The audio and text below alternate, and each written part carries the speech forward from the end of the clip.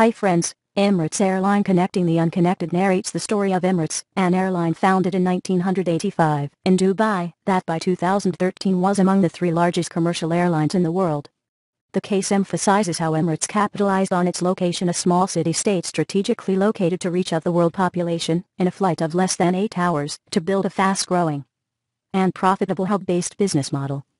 The case details how Emirates chooses new routes, technology, and equipment, and manages its human resources, marketing, and branding, and government relationships together, forming an internally consistent strategy that capitalizes on opportunities across geographic markets. Importantly, students are asked to evaluate if the airline strategy will be sustainable as Emirates faces technical and political challenges to expand and must compete with numerous new players from the Middle East. TheCaseSolution.com is the #1 destination for getting the case study and analyzed. Thanks for watching this video.